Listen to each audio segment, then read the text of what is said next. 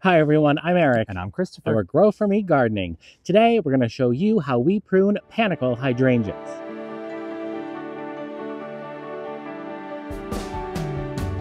So welcome to our garden. Yes, it is panicle hydrangea pruning day. We have over 140 hydrangeas in our garden.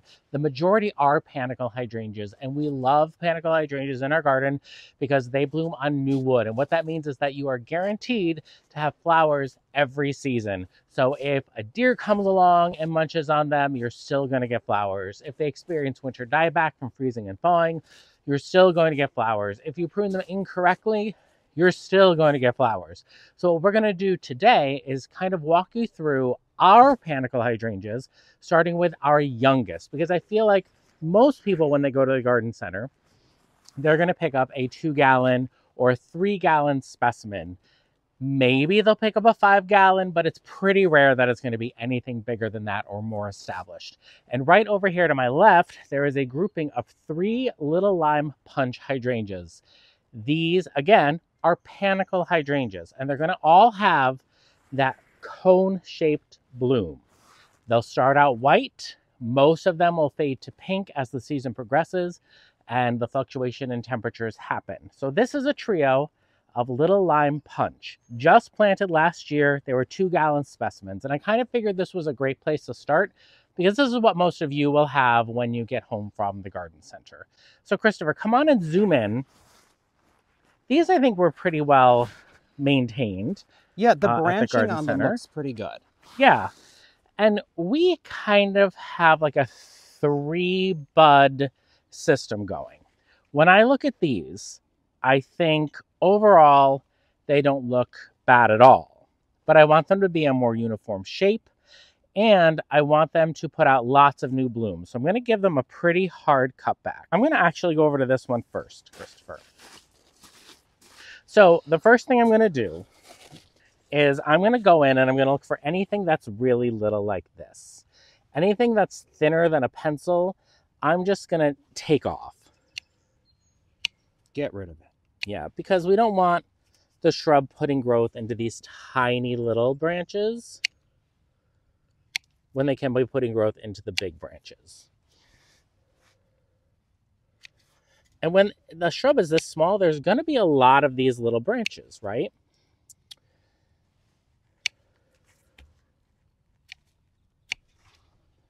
So overall, I think that looks good. And so now what I'm thinking is I want everything to be around the same height. I'm going to go ahead and find the biggest branch, which is here. If I pruned off a third of this branch, so this branch goes all the way up to here, it would probably bring it to about here. And that could work. I can start there and see what I think. What do you think, Christopher?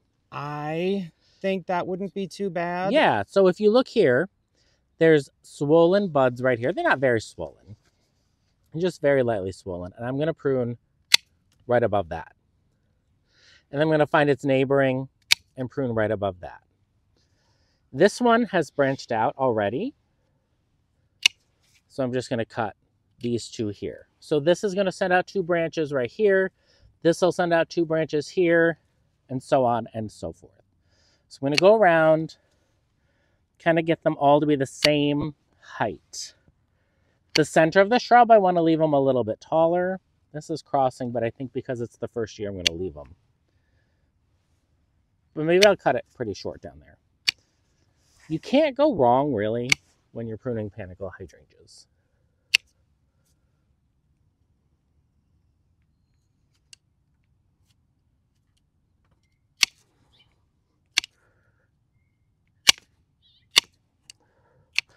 And now I'm just kind of going back around. I like it. Yeah, it looks pretty good. I think it works. We've kind of got a taller in the middle. They get smaller as they go around. This one right here had some dieback. I'm just going to cut it. But also, if you look in, you see that ring of green. That means these are alive and well. So now in this trio of 3, we kind of have that one to use as our guide. We want everything to kind of be the same size and shape as that one, so they're very uniform. So just kind of start, always cut taller than you think you need to cut at first because...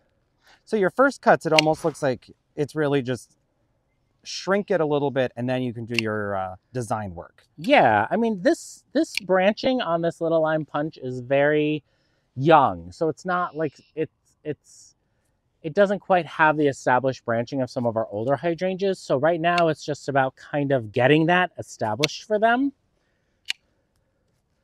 Again, I'm cutting out any of these tiny ones. And there's, honestly, these don't have many branches on them. So it's a pretty these are quick and easy. Yeah. I mean, when we get to that limelight hedge, it's going to be a different story. And really, I'm not seeing any of the 3Ds. Yeah, no dead disease crossing. These were well cared for in their containers. So that's 2 all done. Again, I'm just cutting right above the nodes of the buds. And then I'm just going to go into this one. And wherever I cut, there's either going to be 2 or 3 branches coming out of the nodes below it. So really in the first year, or how many years do you think it is that you just do this kind of pruning before they're established and you change your routine?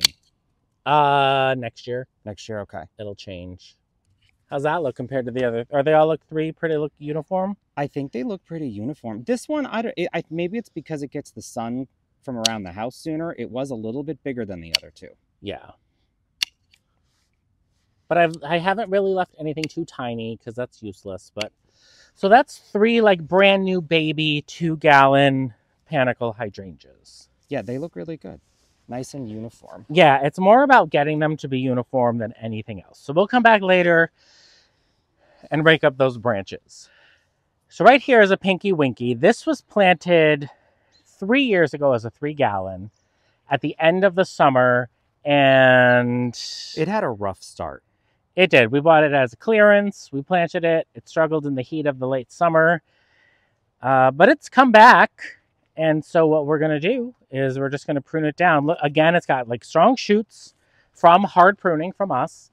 And now we can go back in and pretty it up a bit. So we're going to, again, cut off all these little tiny ones that we're not interested in. These, I think, are going to add something. So I'm going to leave them even though they're pretty small. Cutting off anything that's crossing through the center. And then this one,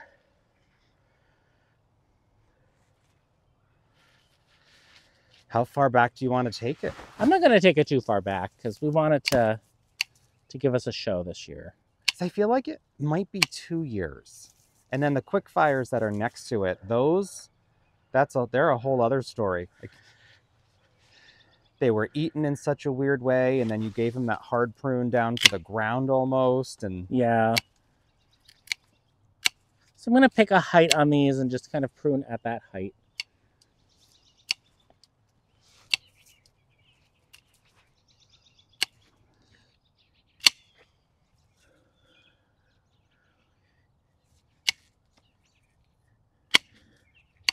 We'll see what this does. Can't really mess it up, you know? Right. How's that look? It looks aggressive and necessary. And I'm excited to see what it looks like. Yeah. So that's that Pinky Winky. This is a quick fire that's older and more established. These get nibbled on by the deer, and that's why there's so many weird... Yeah, see how it's tall in the middle, and then in the front, there's a little bit of a shorter spot. Yeah. So this is going to take a little bit of time and energy and effort. So, Christopher, if you want to grab your pruners and join me. So what do you say? Let's get rid of some spindly growth. Do you want to take them down to like the same size as the Pinky Winky? I think we should.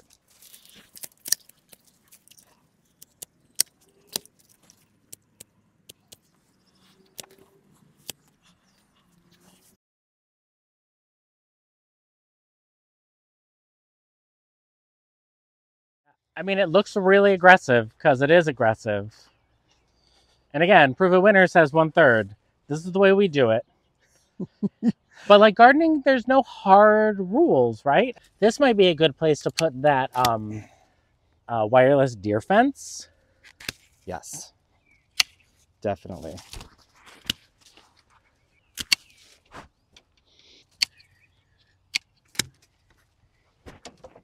I struggled with This that. right here? Yeah. Oh, well, it's growing into this, so I would take that out. And then that comes out there. Does that make sense? Well, here we have these 3 pruned. And of course, we have the 3 matching hydrangeas on the other side of the Prunner to do. So we'll take after those.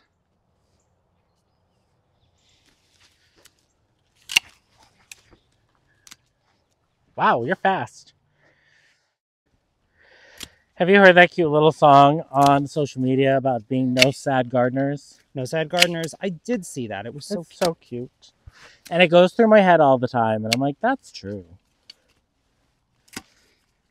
And I think what makes it even cuter is it's an 8-year-old singing it.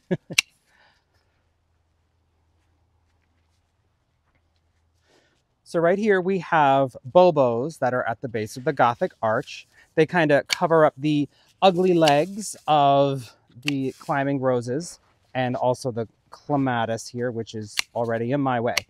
That's a pruning for a whole other day between the rose, the clematis. So we're going to size control these bobos. There's a lot of new spindly growth in here and it'll look great.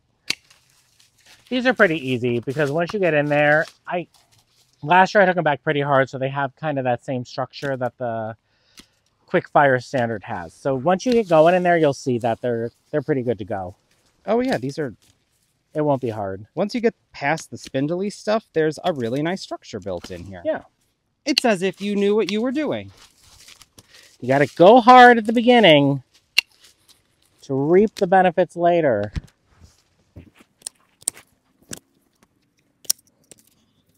I feel like I'm kneeling on something I shouldn't be kneeling on. Like, is there a plant under me I shouldn't be kneeling on? Salvia, probably. Okay. How's that? That looks great. Do they look equitable? They do. So this right here is a quickfire standard, and we bought this on clearance probably 5 years ago for $5. It's done so well. I have a picture, Christopher. You can pop it up on the screen.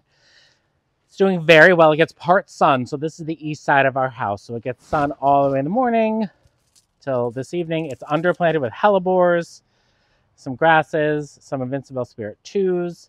A few things that I'm moving, by the way, because the grasses and the peony probably not doing so well covered up. Yeah, I mean, they're still happening, but I'm going to start by just kind of raising the canopy of this a tiny bit. I was thinking of taking these 2 branches.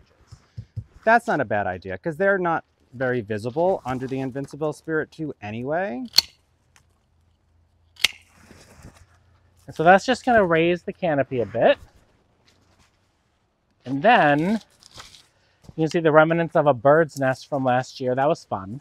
Oh, that was cute. Those robins were so mad at us. Every time we'd walk by, the boy robin would run around very angry at us. Yeah, because right here is where we'd spend a lot. We'd be outside. And anytime we came out, they'd be like, no, not here. So this one, I really, really worked hard to get the structure correct because it was such a tiny, ugly stick when we planted it. So you can see the branching is really good. Yeah. I'm proud of how it's come along. It's got a lot of branching, so it has all of these flowers. And quickfires are a huge pollinator attractant. Everything loves this plant. So I'm going to go and kind of do my rule of 3 that I referenced earlier in the video that up until now I haven't really been able to use. So Christopher, are you able to kind of scooch in here? I can because I've got this. Oh, might be a little shaky for this, but that's okay. Okay.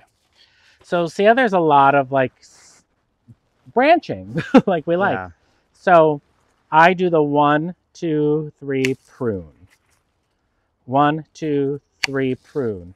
So all of that hard work we've been putting into the younger ones is to get them to be this type of shape when they're older. So we have the 1, 2, 3 prune, 1, 2, 3 prune, And just do that the entire way around. Yes, and then it gives them this beautiful symmetrical shape. The things that I'm counting again are those swollen nodes. 1, 2, 1, 2, 3, prune. So now you can kind of see it coming together as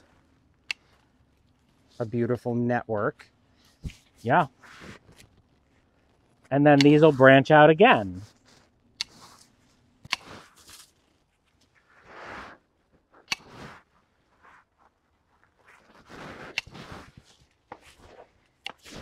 You can really see where each one of these splits has turned into the next split.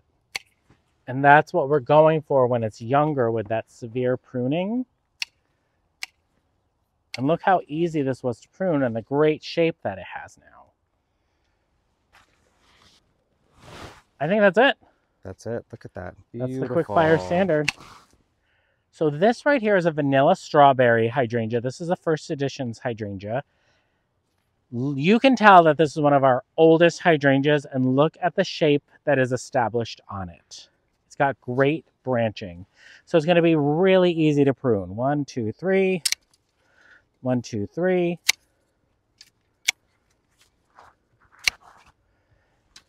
So if you put the time in when they're young, you get to sound like a broken record, but 1, 2, 3. It's not exactly easy as 1, 2, 3 until this part, once they're older. But you can see that this shape, after years of being pruned, is now creating this great branching, reduces the flopping. 1, 2, 3, 1, 2, 3. I mean, you still have the occasional rogue branch that grows inward. But look at that. Already looking great. I'm really proud of that. How many years ago did we plant this one? This is probably like a... It's 5 or 4. Yeah.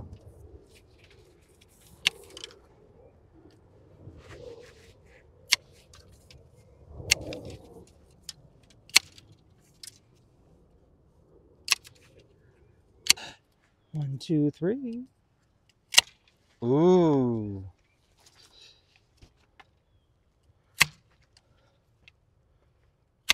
Oh, wait, no, that was 4. I would take that one all the way off because it's growing into the inward. center. Yeah.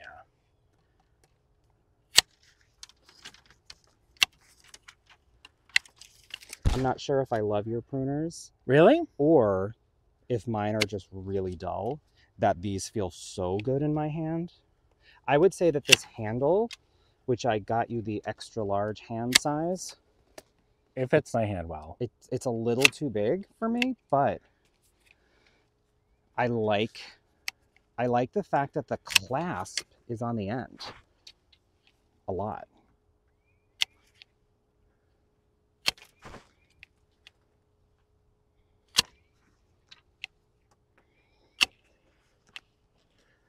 The shape is coming together.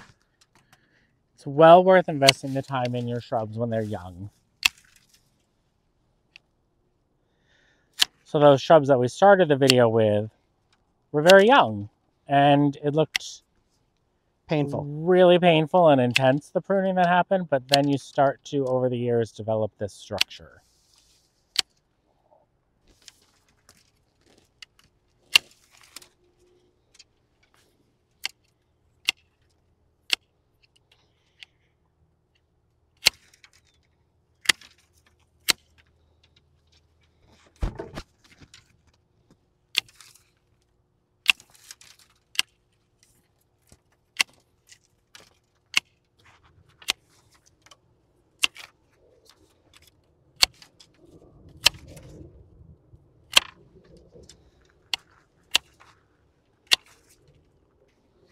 We're almost there. Wow, look at the strength of this network up here. Yeah. So if you made it this far in the video, you can see why we did what we did at the beginning.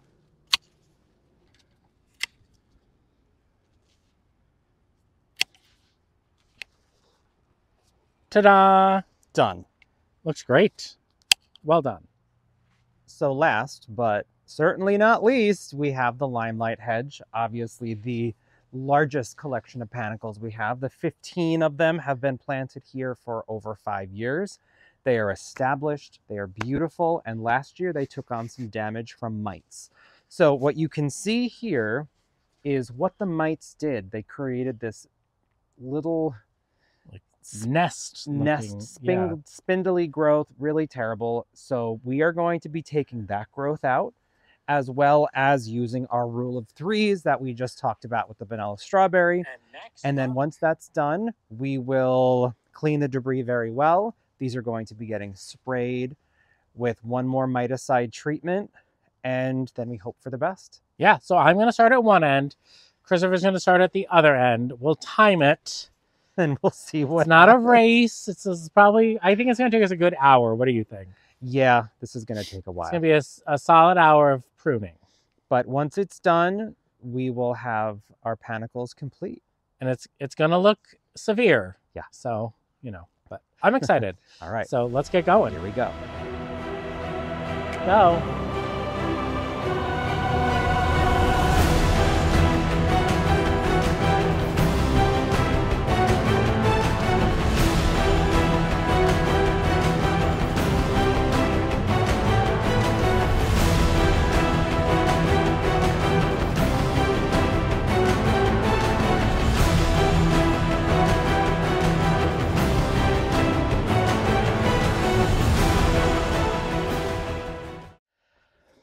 All right, so here is what is left of the hydrangea hedge, the Limelight hydrangea hedge. After we pruned it, I just wanted to point out that I won. I pruned them a little bit faster.